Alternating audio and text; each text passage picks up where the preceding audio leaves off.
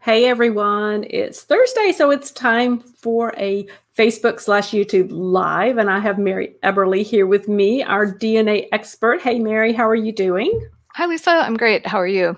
I am doing well. I am doing well.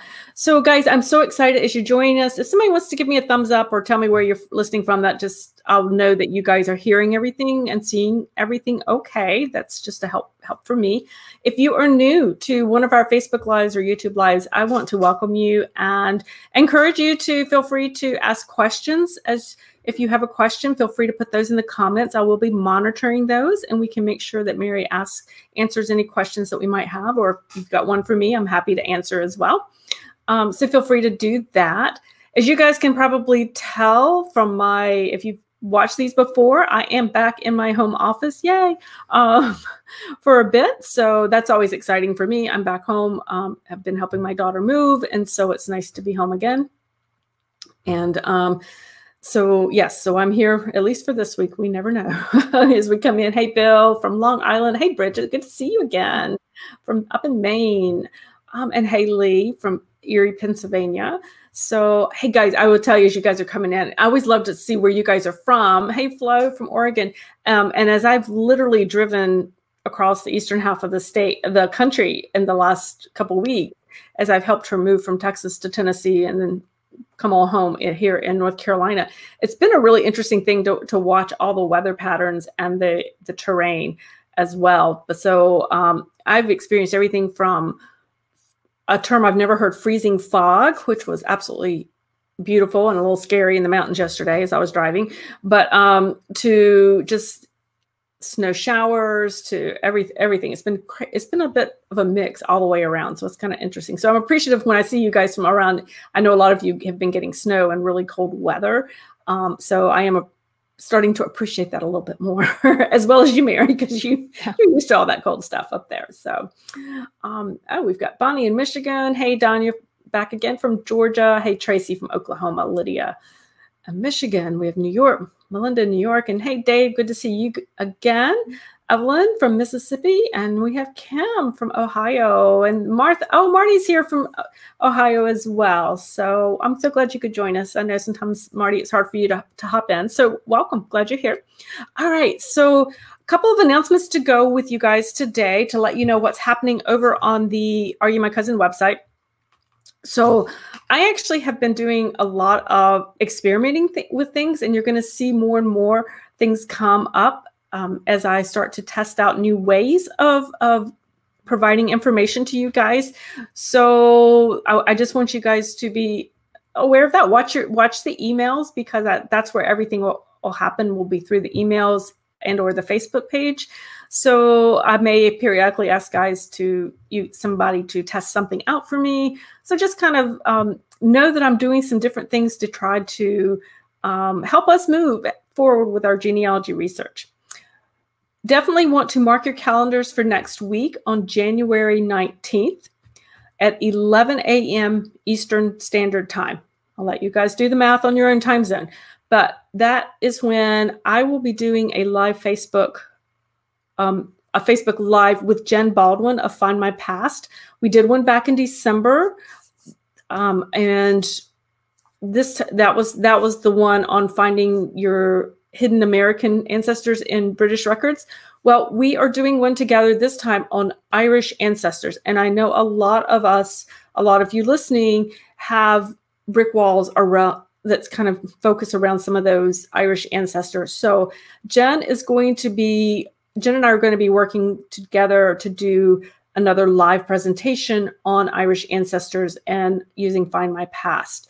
You definitely want to do that. That is going to be on the Find My Past Facebook page. So not on the Are You My Cousin Facebook page, but on the Find My Past Facebook page. It's in the newsletter. It'll be in next week's newsletter. I've got it all over the social media. So you'll definitely be able to find it. So love to have you be able to join us live. You can ask questions as we go, definitely. So definitely mark your calendars for that. I am so excited about that one. I love talking with Jen. She's so knowledgeable. And I'm loving learning about Find My Past more. And I'm using it more and absolutely thrilled with what the kinds of things that I'm finding, particularly after our last talk. So I'm excited. Okay, we got things flying by over here. We got Melody from Florida. Hey, Mary Jane. We have John from Wisconsin, from Solon Springs, Wisconsin. Chris from Quebec. And we have Elle Wilson. Hey, from Oklahoma City in Oklahoma. So wonderful. Absolutely. So excited you guys could all join us. So, all right, guys. I'm going to actually turn it over here to Mary. I know we're going to be, she's going to be sharing with us about 23andMe, because I think a lot of times we have questions when it comes to DNA about the different companies. And I confess, 23andMe is a company that I don't know that much about. I know that they're out there. I know that they're testing. So Mary, why test with 23andMe? What do they have to offer, or how are they different than the others?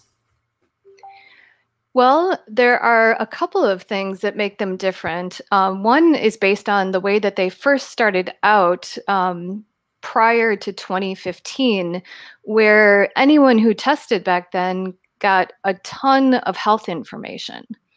And I still see people today who test and they think they have received information about every condition in the world. And I've heard people say they sequenced my entire genome, which is not true. So today they are offering some health information depending upon which DNA test kit you order. Okay, so they have different ones. I remember back when they were doing the health benefits early, like 2015-ish, as you were saying, kind of those early ones. And if I remember, the FDA came in and said, you can't do that. Is that right? That's right. That's right. They came in and they said, you're not complying with the law and you cannot offer this health information. So oh, so now do they just tweak what they can offer now? So it's not the entire, as you said, they're not doing the entire genome. What are they actually, from a health standpoint, what are they actually testing for? So they did receive FDA approval to test for a handful of diseases, and those are very limited. So, for example, they have a test for late onset Alzheimer's, and if Alzheimer's runs in your family, and you're testing because of that, you need to know is that type of Alzheimer's that runs in your family considered to be late onset, because otherwise, you get a test result being negative, you still could get an early, or maybe there's a middle onset, I don't know. And they're also offering testing for the 3 most common mutations that lead to breast and other cancers in people of Ashkenazi Jewish descent. So the BRCA1, BRCA2 genes that we hear about, that is where those mutations are located. And they are the most common 3 mutations in people having that heritage, but they're not the most common mutations for the rest of the population. Okay, so they're only that particular subset of the population are they testing those gene mutations for? Well, so if you submit a sample, and you pay for one of their health kits, they will check for that. But if you then, you need to be able to think about, are these the mutations that are relevant to me? Once in a while, we find Ashkenazi heritage unexpectedly. So it's something deep, deep in our past, and we don't know we have any. And all of a sudden, it will show up on a DNA test. So that's nice because we get some hint about that when we get our ethnicity estimates. But if you have none of that heritage, but let's say your mother and her mother and your aunt all had breast cancer around age 40, and you're worried about it, and you do this DNA test, well, if you're come back negative and you don't have that Ashkenazi Jewish heritage, that should not make you feel comfortable about your status. Okay. Right? Because the mutations that might be affecting your family are going to be some of those other mutations. Gotcha. Yeah, I think that's a good point, definitely, to be able to do that. I know that because of the history in our family, so when I tested for those types of things, I went through my physician as opposed to like a 23andMe or an Ancestry Health type thing. So yeah. Right. It's important to go through physicians and use people who are genetic counselors who can do a better job. They're going to be working with you, taking your family history, knowing the kinds of mutations to look for, and just be, that's their thing professionally. They've studied it, and it's really important to consult with somebody like that. Right. And I just wanted to speak to your point. You were talking about that they can, one of the ones that they report on is late onset Alzheimer's, and just that, what, as you said, that there's so many different types of dementia that are out there it's very specific, and we just have to be aware of that. It's not good or bad. We just have to be aware of what they're testing for, and that the possibilities exist for other types of things. So yeah. So what, so there are limitations obviously in the health thing, but what's your favorite part about 23andMe? Well, my favorite part is that when they report your ethnicity estimates, instead of just giving you the percents, they'll actually paint your chromosomes with those ethnicity estimates. Interesting. So, okay, so say that one more time. So when they give you your ethnicity, right. They'll paint the chromosomes for you. Right. And it's kind of hidden.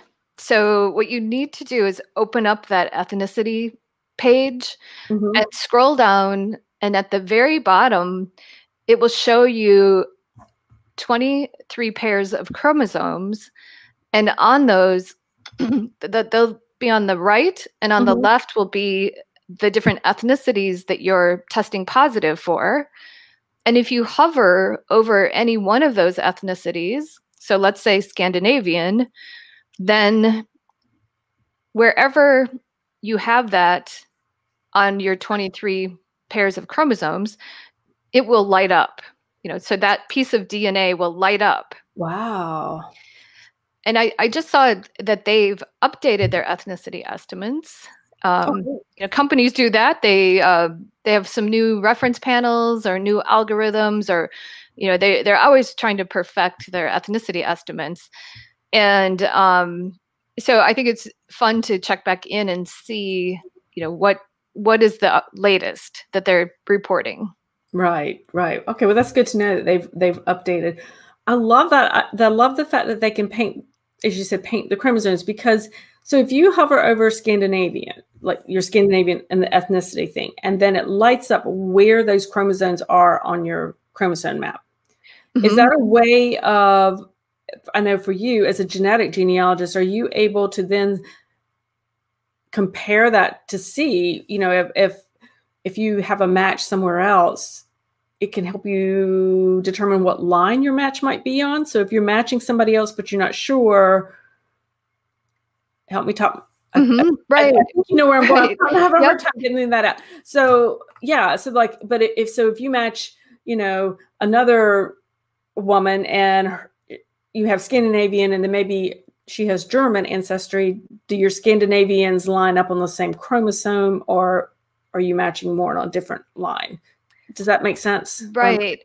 And that's correct, that you can take that information and then see where, so you're seeing, let's say, chromosome 3 on the left-hand side of it, you've got the Scandinavian showing up. And now if you can see the DNA that you're matching with that match, you can look and see, is it on chromosome 3 where I'm being told that's my Scandinavian DNA? Gotcha. Gotcha. That's a really nice feature, actually. It is. It's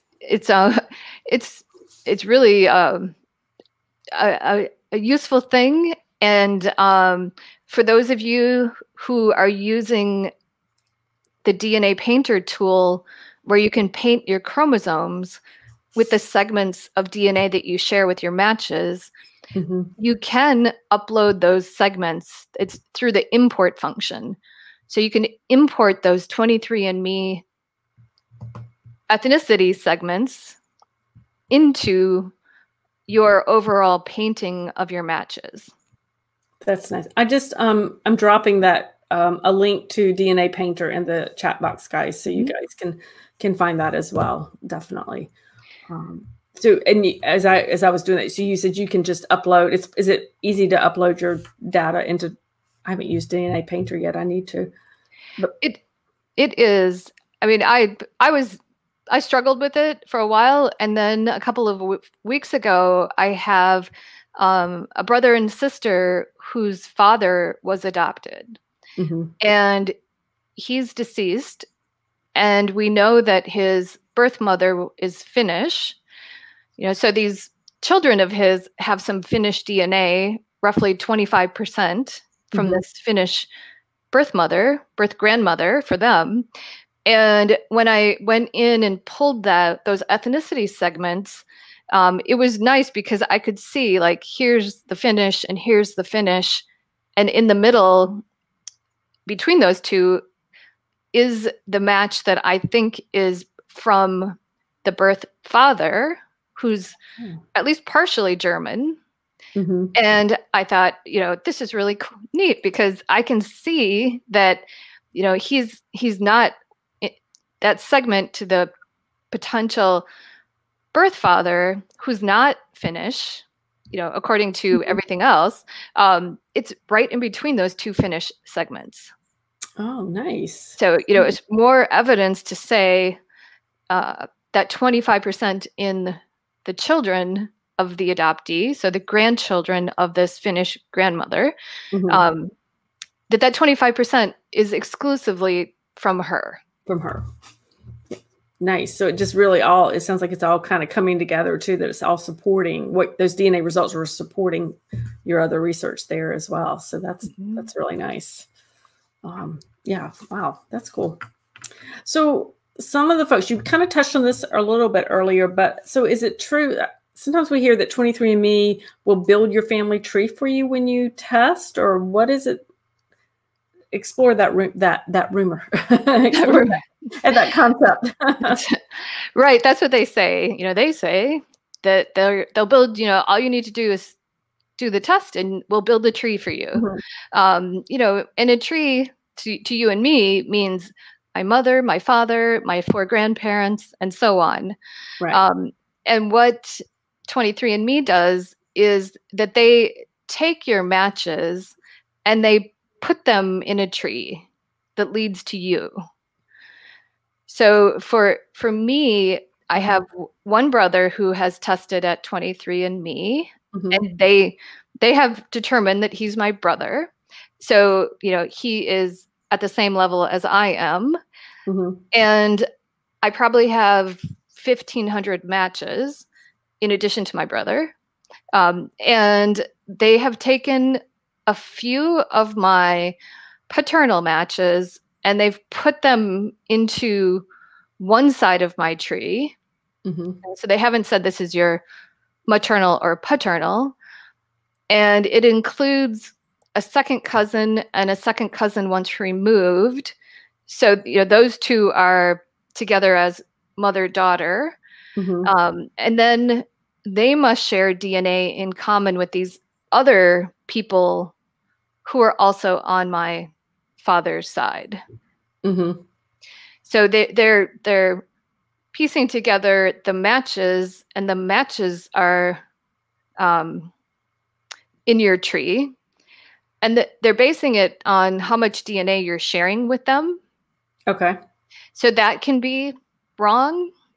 I was that was my next question, was if they're basing it on the amount of DNA, you know, some relationships can share the same amounts, but the relationships are different. So how accurate, you know, is that? Is it more of a suggestion then when they're building out putting your matches on a tree? It's more of a suggestion, perhaps. Right.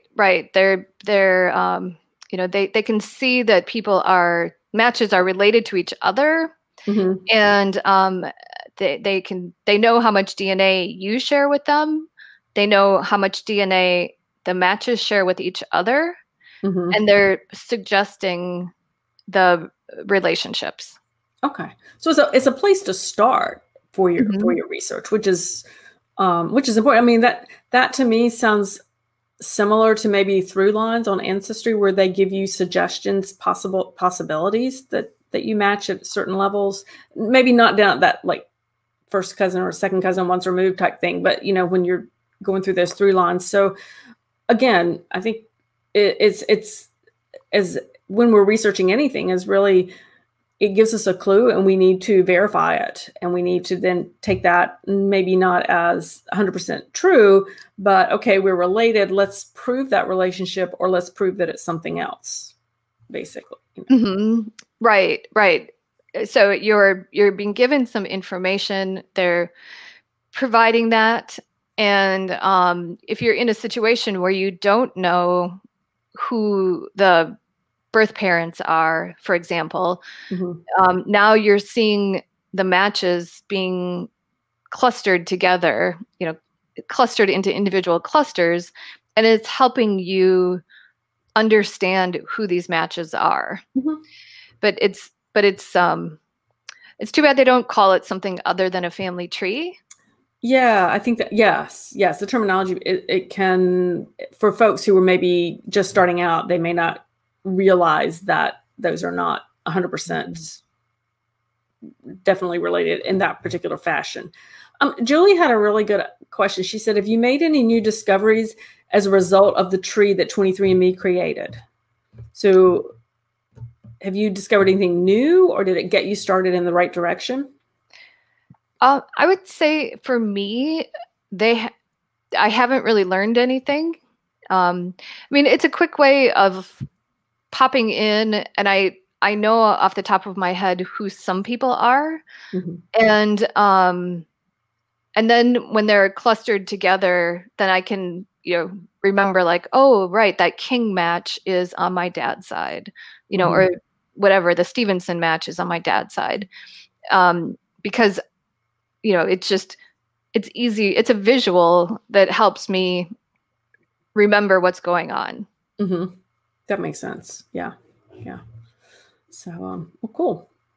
Now, does 23andMe, do they test Y chromosome too, or mitochondrial, both? What exactly are they testing for them? Well, they test, the main thing they test is autosomal DNA. But in that same test, if you have a Y chromosome, they will tell you what your Y DNA haplogroup is. So it's included in that basic price. And then we all have mitochondrial DNA.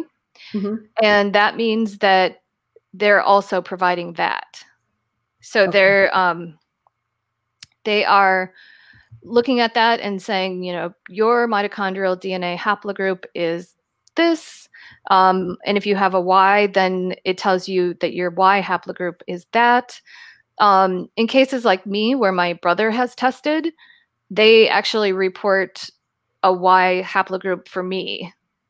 So even though I don't have one, they know if I had one, it would be what my brother's is. Okay, because they've identified that relationship between you two there in their database. Okay, so so to just clarify for folks, I guess, so 23andMe is testing autosomal DNA, but they also include the haplogroup for the Y if you have for males, and then the mitochondrial haplogroups for everyone. Did I get that right? Okay. I just want to make sure I got that right. And so when you test, say, at 23andMe, and I know this question comes up a lot for DNA and all the different places to test at, can you transfer your results into the other databases, and which ones will take them and which ones won't? Mm-hmm. Well, you can take your results from 23andMe and transfer them into MyHeritage, Family Tree DNA, and GEDmatch. But 23andMe doesn't allow you to upload from other companies. Okay. So they made one exception a few years ago, and from that, they were only giving people their ethnicity estimates. I wish I would have done that for my aunt, because she passed away, and I never had her tested at 23andMe. So that would have been a nice way to at least see what they thought her ethnicity estimate was. But it was like a 2-day thing where, I don't know, I think they just wanted more people in the database. So if you want to see who your matches are at 23andMe, you need to test there. Gotcha. Okay. So, and you mentioned you can upload 23andMe data into MyHeritage, Family Tree, DNA, and GEDmatch, not Ancestry, correct? Right. Ancestry is just like 23andMe, where they don't let you upload to their site. Okay, so it doesn't. Okay. Uploads. I'm making notes so I can. Okay. So I can create notes for folks, the show notes later. So there's actually. So the question is, if you have tested, then say at Ancestry, if you've tested, okay, so what if you've tested at MyHeritage and Family Tree and all of that? Do you need to still test at 23andMe to get a full picture of for matches? I would say yes. Okay. Because you just never know where your matches have tested. And 23andMe advertises so much on TV. They're very well known. And, so people sometimes that's the only place that they test. Okay. And if you're not in every testing company, you're not going to see those matches. Gotcha. Okay, great. Because that question actually came up when I was doing the Finding Female Ancestors e-course. Julie, it might have been your question actually. And yes, I was thinking you didn't need to, but it sounds like, yes, we do need to be testing at 23andMe too, since you can upload your results, but it still sounds like it's a good idea to test there as well. So right. Okay. Well, except that you can't upload to 23andMe. Right. But you can take your 23andMe results to other places, which is important. Yeah. Okay. I guess I wasn't really thinking along lunch, but you're right. 23andMe advertises a lot. I mean, just like Ancestry does as well. They advertise a lot. And those are the ones that tend to be, I think, known a little bit more because, I mean, you can't turn on the TV these days without seeing one of those doing that. So, yeah. Right. Plus we've got people thinking, they're going to tell me the day I'm going to die, right? For that health information. Oh, yeah. So a lot of people test there because they think, oh, I'm going to get all this wonderful health information. And you should know, though, that if you test just for health information, you can opt out of the matching. Okay. So not everybody who has tested there is available to match you. Okay. That makes sense. I see what you're saying. So they're kind of behind the screen. Yeah.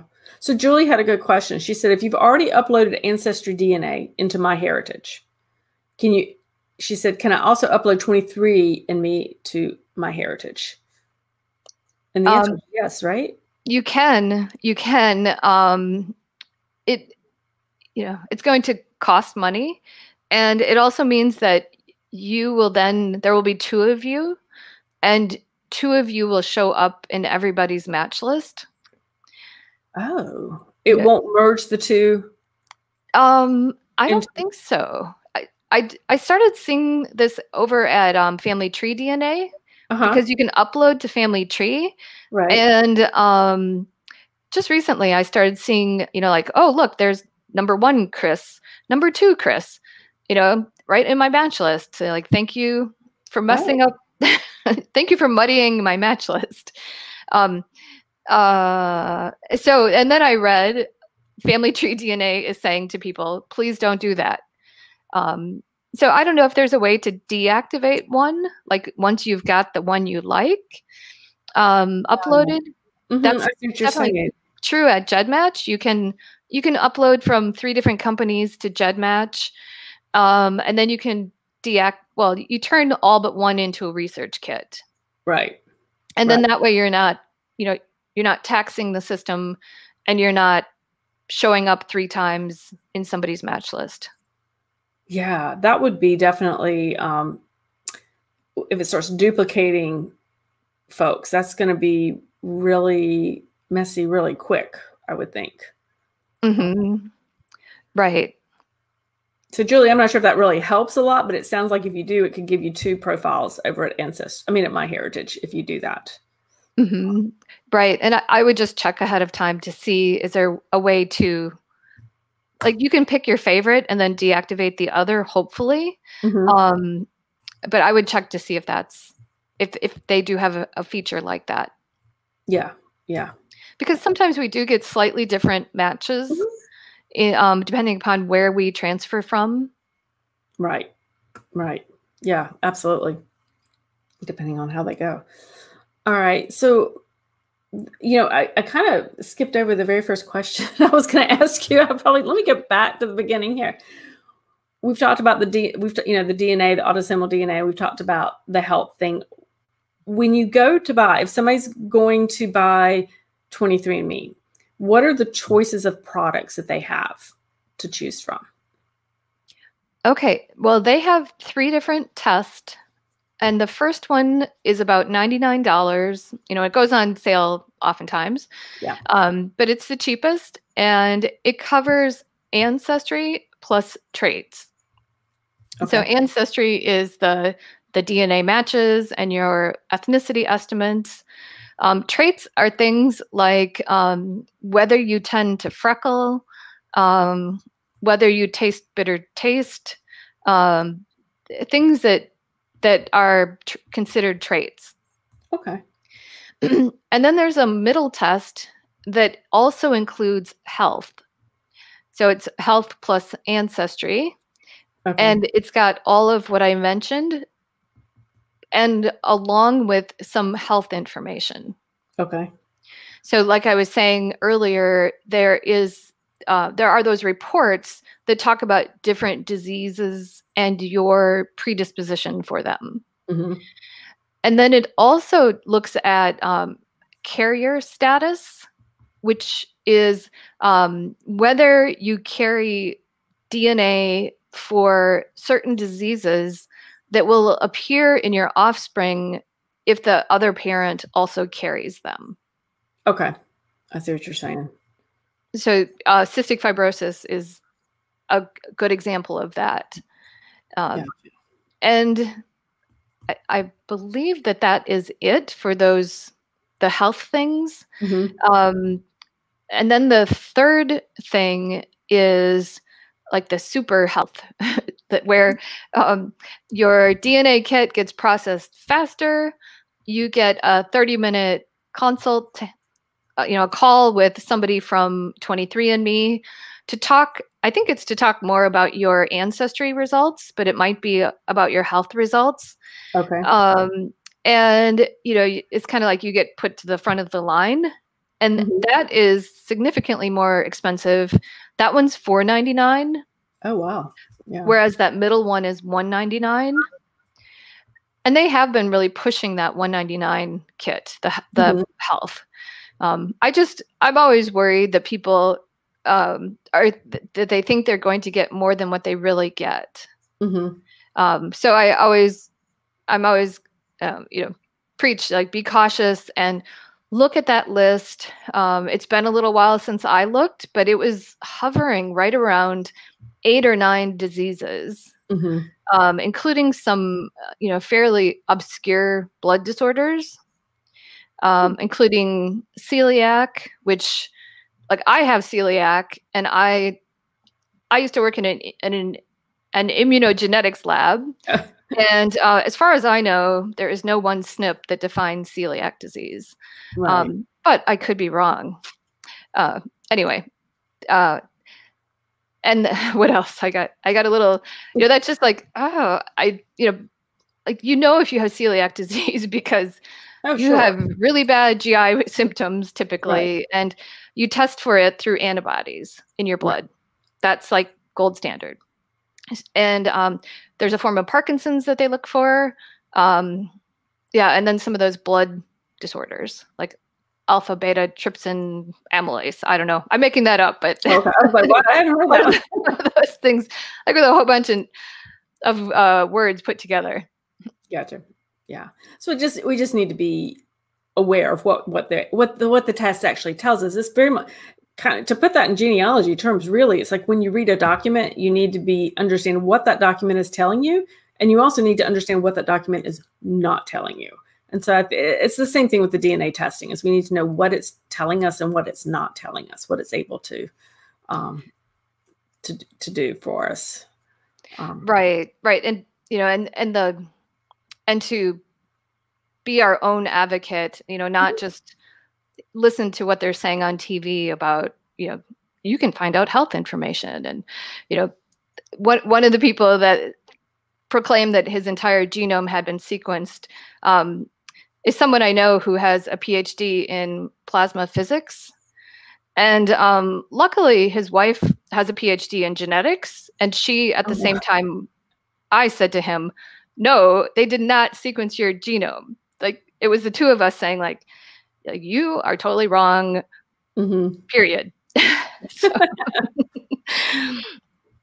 That makes sense. All right. So tell us a little bit about, so for those of you, if you've not met Mary before, Mary is the founder of DNA Hunters Society. And do you want to tell a little bit about that? I'll pop the link in the comments. And if you guys have questions you want to ask, go ahead and pop them in the comments for us. Okay, well, DNA Hunter Society is a community, and I'm very blessed to have a couple of your folks in the group. And we get together between 4 and 7 times a month online for expert classes, Q&A sessions, and there's also a community forum where you can ask questions and get answers. And so people who are beginners to pretty advanced people, actually. And, just digging in more deeply to learning how to use DNA for your genealogy research. That sounds great. And I think it's a wonderful, I've heard such great things about it, and that Mary does offer these amazing lectures on and information on really how to dig in deep with that DNA, definitely. So, and you have a special going on right now, don't you? I do. So right now there is a trial subscription for $7 for 7 days.